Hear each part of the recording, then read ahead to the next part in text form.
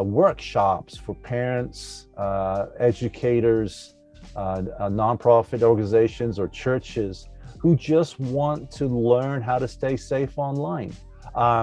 You mentioned home ownership and how that's just a big, almost like a legacy changer. Right. But there's a statistic tied to homeowners.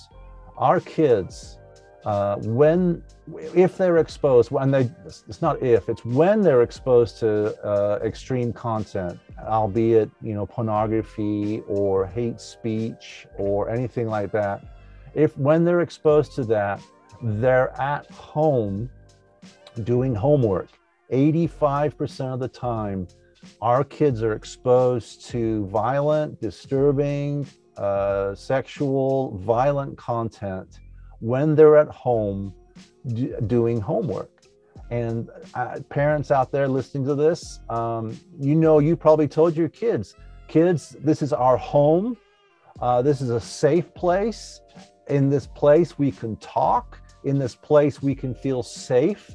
And my heart, Tarick, is just torn apart by the fact that in that place, our kids